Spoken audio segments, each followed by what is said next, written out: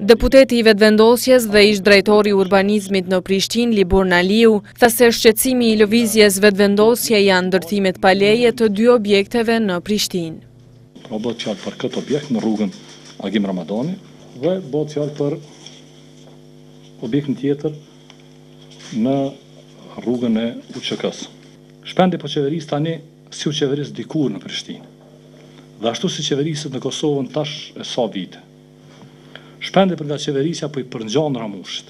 Por edhe shpendi unë e dim për llojin e natyrën e presionit për objektet e shumta dhe sidomos edhe për këto 2 objekte që lidhen patjetër në fund. Kanë ardhur njësë politikës na kanë fol. Dhe kur shohën që aty po ndërtohet, për mua është një indikacion shumë i thjeshtë, tregon se këtu ka diçka tjetër mbrapa, nuk është thjesht vetëm një lejm i ndërtimit.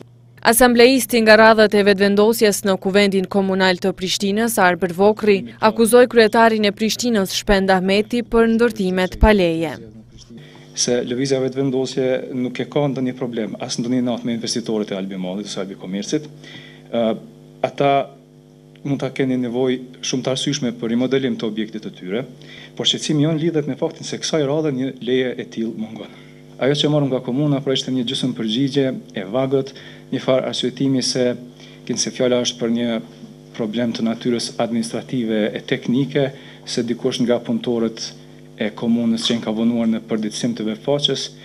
Reagoi kryetari i Prishtinës, Shpend Ahmeti. Akuzat e lëvizjes Vetevendosje i quajti qesharake. Tha se Libor Naliu, derisa ishte drejtori i urbanizmit, vetë ja ka dhënë lejen kompanisë Albimall. Pak ditë më parë, kompania më e madhe botërore, Inditex, ka ardhur në Prishtinë. Në qoftë se unë ju gëzom këtyre lajmeve, atëherë qenë kam aksionar, si duket inatët personale mbi zotrojnë arsyen.